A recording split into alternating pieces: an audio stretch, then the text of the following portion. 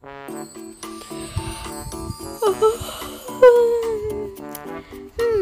woke up so late today.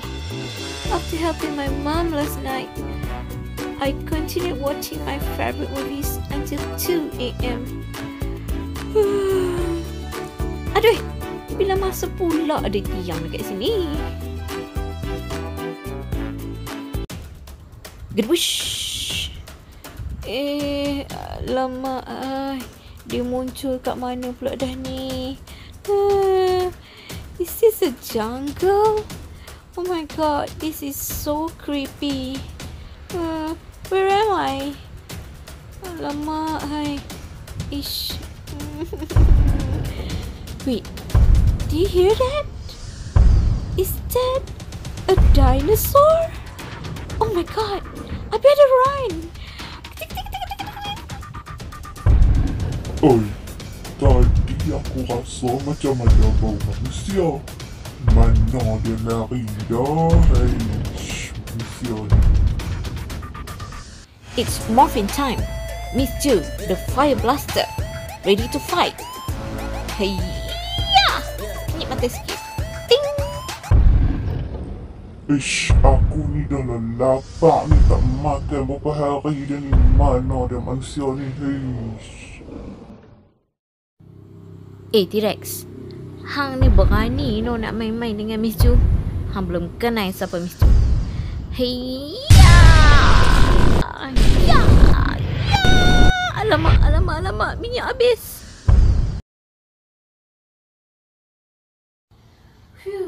Nasib baik ada superpower kan? Hey everyone, Assalamualaikum warahmatullahi wabarakatuh. For those who don't know me, I am Miss Ju. Are you ready to learn English with me? Yay! Let's go! Wait.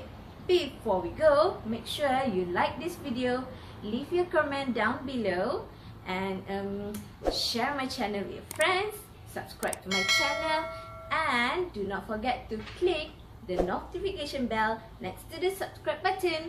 Okay? Okay, now we are ready to go. Yay! Let's go! Adik-adik suka makan Maggi tak? Kalau makan Maggi, suka makan perisa apa? Dan lagi satu, kalau adik-adik makan Maggi, suka tak letak telur, ayam, udang ke, sotong ke? Ataupun adik-adik ni memang suka makan Maggi kosong? Apa kena-mengena Maggi dengan apa yang kita nak belajar hari ni? Well, the same goes to your writing composition or your writing task. Imagine if you write your essay plain as Maggi kosong. Mesti tak best kan? So today, we are going to learn about a variety types of sentence formation. Sentence formation is the key ingredient to a good writing. A good writing must have a variety of sentence structure. Well, if you have a good writing, you can attract your reader and you can make your essay more interesting. There are several types of sentence structure that you can use when you write your essay, which are simple sentence, compound sentence, and complex sentence. Kalau dalam BM, adik-adik belajar ayat tunggal dan juga ayat majmuk. Do you remember? Ingat tak cikgu BM ajar? Kalau tak ingat, siap hampa. Okay, so for today, in this lesson, I am going to teach you, or I'm going to show you 3 different types of sentence structure that you can use in your essay. Before we go to the main focus of today's lesson, you need to understand about clause. Mana datang pula pakcik ni? Hello. Not you lah pakcik clause. Go. I mean clause. Can you see? Clause. So what is clause? I'll try my best to explain about the use of clause as simple as possible. Okay, supaya adik-adik boleh faham dengan lebih baik. Clause is a group of words that has a subject and a verb. Do you still remember subject and verb? Ingat lagi tak subject dan verb? Okay, let me remind you. Okay, subject. Okay, kita tengok subject ni adalah siapa yang melakukan perbuatan dalam ayat yang kita buat.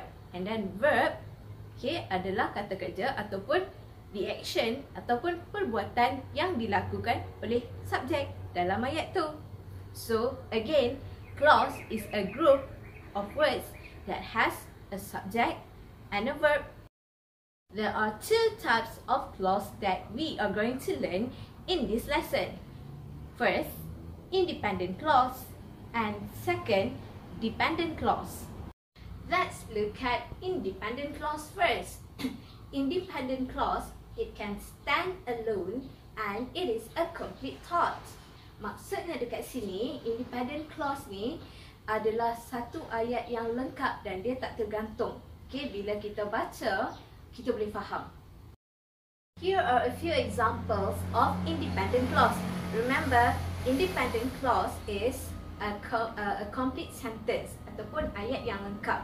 Okay, bila kita baca, kita boleh faham dan dia tak tergantung.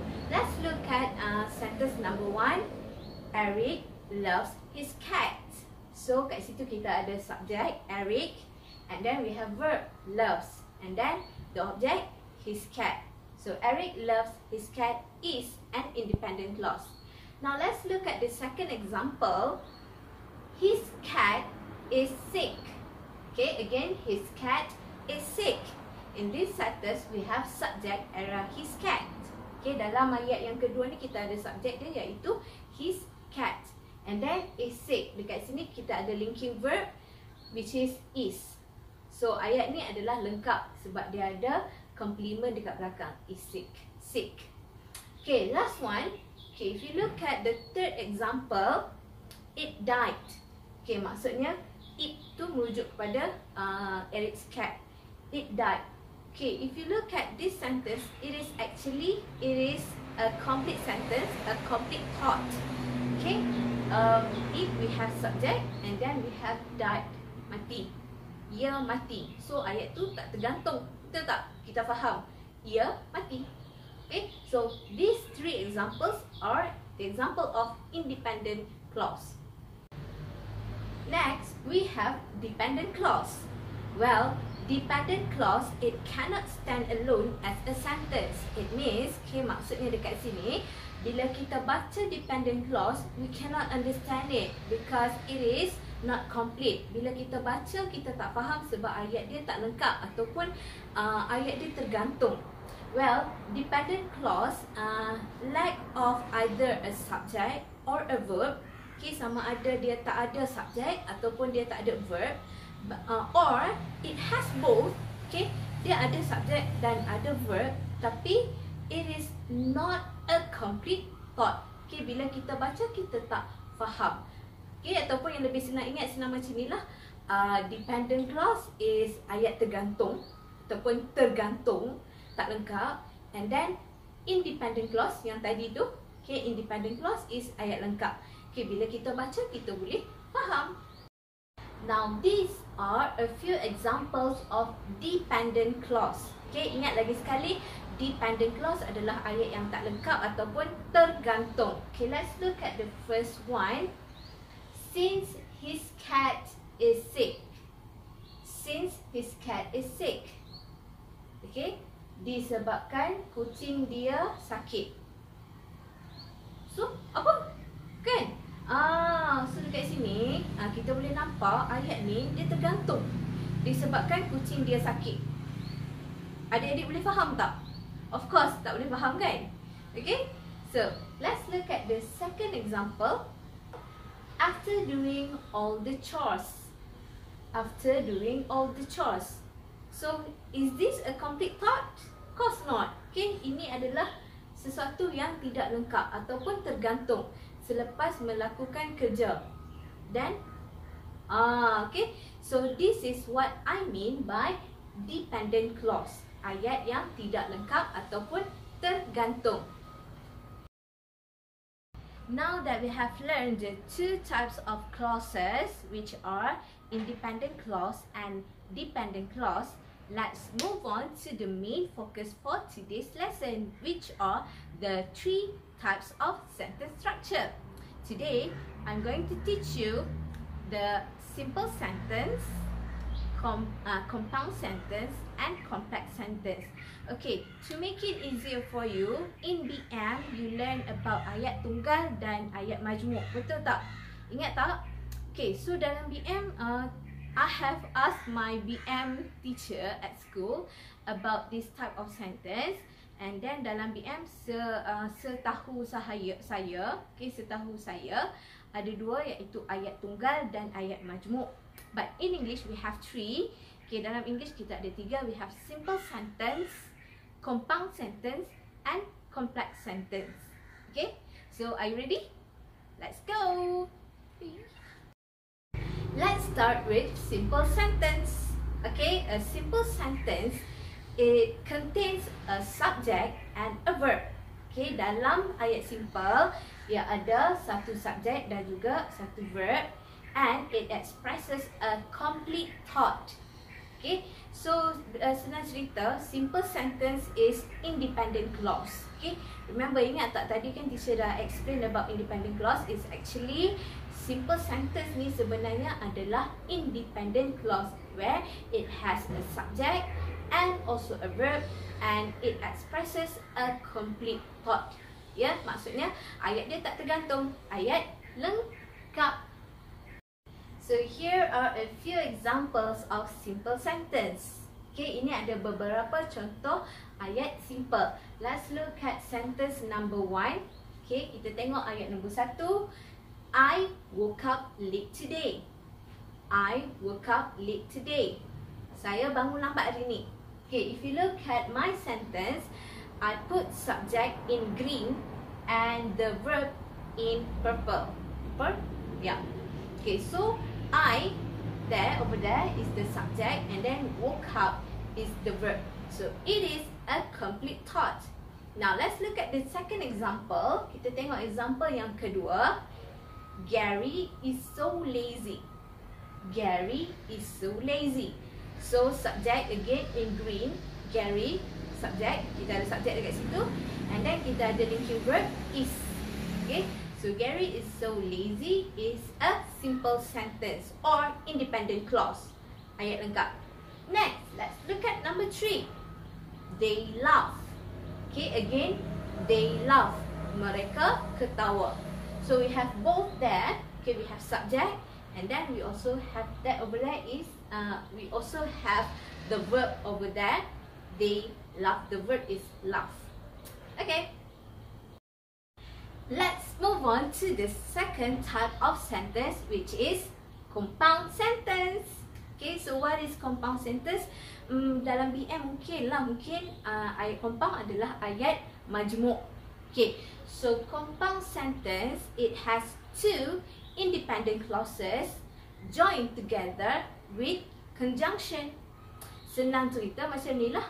Compound sentence ni, ayat compound ni adalah 2 ayat simple yang digabungkan sekali dengan menggunakan conjunction, which is kata hubung. So in this sentence, compound sentence, we use coordinating conjunction. Okay, I know some of you might not learn the word coordinating conjunction yet. Okay, mungkin ada yang belum belajar lagi the word coordinating conjunction, tapi jangan risau, jangan terkejut, sebenarnya dah belajar pun kata hubung yang kita belajar dalam kelas. Okay, do you remember fanboys? Tak ingat? Macam mana nak buat ni kalau tak ingat? Okay, it's okay. Kalau tak ingat tak apa. Jom, I remind you. Tadi ada orang cakap dia tak ingat kan apa itu conjunction, or ada orang kata tak belajar lah coordinating conjunction. Actually awak dah belajar dah pun. Okay, awak dah belajar dalam kelas kata hubung. Okay, cuma dekat hari ni in this lesson I use coordinating conjunction. I use the word coordinating conjunction sebab sat lagi lepas ni teacher nak ajar satu lagi jenis conjunction. Okay, conjunction ni dia ada 2 jenis tau. Okay, it's okay. So let's look at coordinating conjunction first. If you can see around me here, okay, ada 7 perkataan dekat keliling teacher ni. So ke-7 ni adalah coordinating conjunction. Okay, maybe some of your teachers taught you fanboys. Ada tak cikgu-cikgu awak ajar fanboys? Okay, so senang nak ingat kan fanboys? We have for, and, nor, but, and then we have but here. Sorry, but. And then we have or, and then we have yet, and last one we have so. So all these 7 words are coordinating conjunction. Let's look at one example of compound sentence.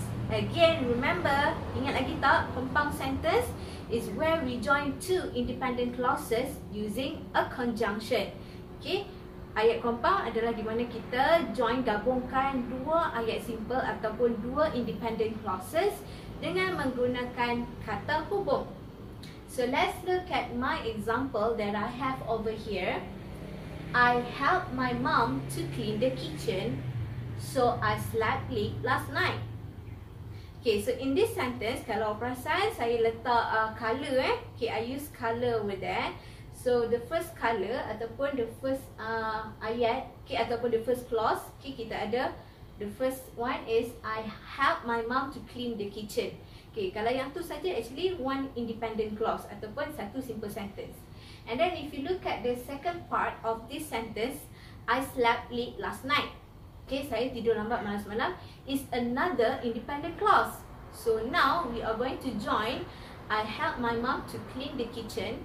And then I slept late last night. Kita nak joinkan 2 perkataan tu ataupun 2 sentence ataupun 2 independent clauses tu kita nak joinkan. So I use the word ataupun the conjunction so. Okay, remember again, a compound sentence is where you combine or join 2 independent clauses ataupun kita gabungkan 2 ayat simple ataupun ayat tunggal menjadi satu ayat, which is compound sentence using conjunction. Okay, easy right? Kacang je, petik jari je. Okay adik-adik, before we move on, this is an extra notes for you. Okay, if you look at this sentence, okay, kalau nampak ayat ni, Bella is eating some cookies and drinking some milk. Bella is eating some cookies and drinking some milk. Okay, even though in this sentence you have a coordinating conjunction which is and, it is not considered as compound sentence. It is considered as simple sentence because okay, lagi sekali ayat ni kita tak kira dia sebagai compound sentence walaupun ada coordinating conjunction and dekat situ. Sebab in this sentence it has only one subject. Ada satu saja subject which is Bella. So dia sebenarnya adalah satu a complete thought. Dia hanya express satu sahaja iaitu Bella ni dia sedang buat 2 perkara. So this is considered as simple sentence, not compound sentence. Boom! Okay adik-adik, we have come to the third and the last type of sentence structure for today, which is the complex sentence. Let's learn about complex sentence.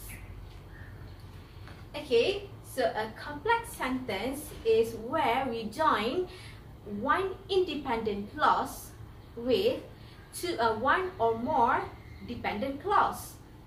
Okay, so ayat kompleks ni adalah di mana kita gabungkan satu independent clause, okay, dengan dependent clause. Ingat tak tadi independent and dependent clause? Okay, bukan pakcik clause tadi tu Okay, so independent clause adalah ayat yang lengkap, yang tak tergantung, dan dependent clause adalah ayat yang tergantung. So now we are going to join these two. Okay, kita akan gabungkan ayat dependent clause and independent clause and dependent clause using conjunction. Okay, kali ini kita guna conjunction but the other kind of conjunction, which is subordinating conjunction. Okay, so subordinating conjunction. So tadi teacher dah tunjuk kat awak coordinating conjunction. Now, let's take a look at subordinating conjunction. Ting! Ting!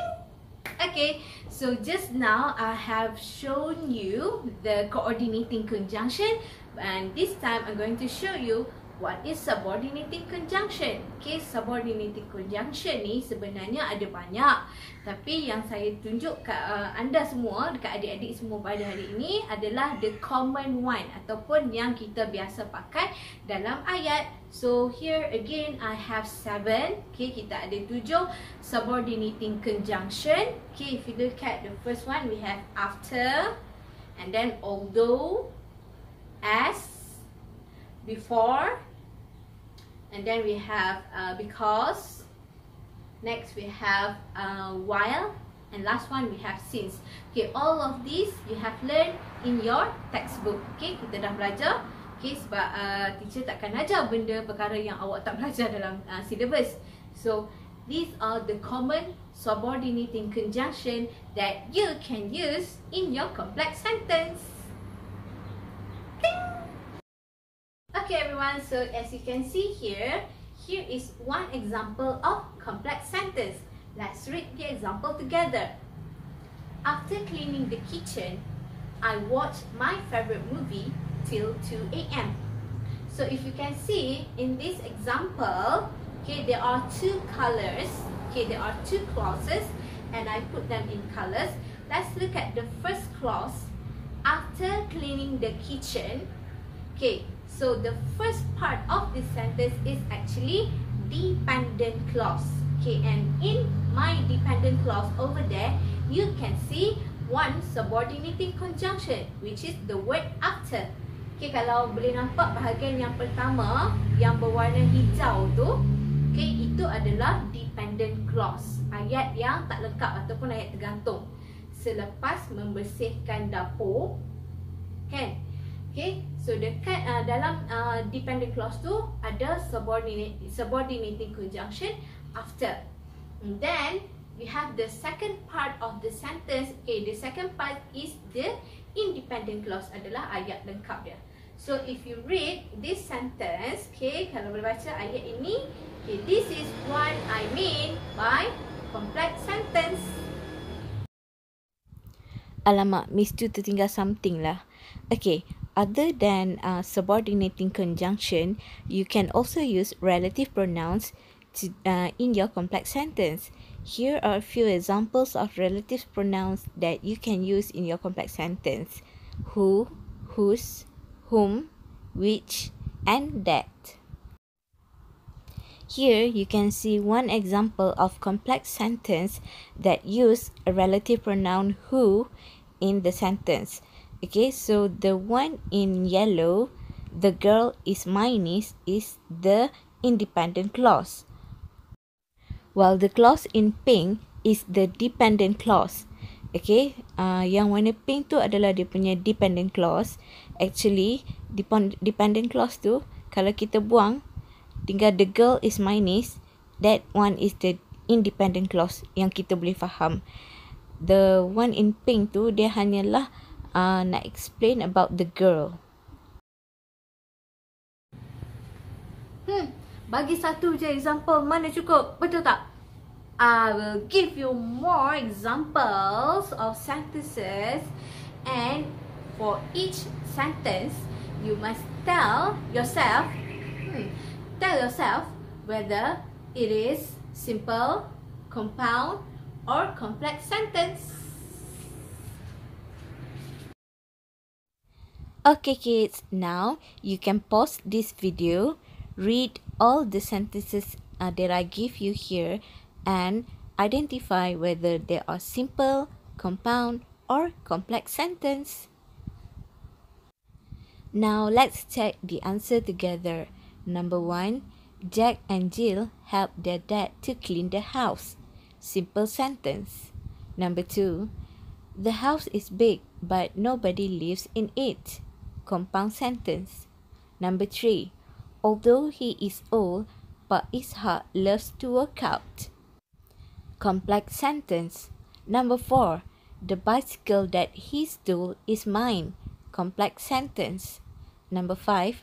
The tiger roars loudly. Simple sentence. Number 6. I'm on diet, yet I still want to eat the cake. Compound sentence. Number 7. Since they had won the game, their teacher treated them fried chicken. Complex sentence. And the last one, Puan Farida, whose daughter lives in the UK, is my neighbor. Complex sentence. Easy, right? Adik-adik, that's it for today's lesson. I hope that you can apply all the knowledge that you have learned from this video when you do your writing task. Promise? Okay. I wonder mana dia si T-Rex ni tadi T-Rex? Meow. Miss Juni, nak pujuk-pujuk pula. Tadi dah fire orang. Tak naklah merajuk. Wow. Datang pun kau. Come here. Lo, sayang musuh. Come here. I love you. Bye everyone. See you again.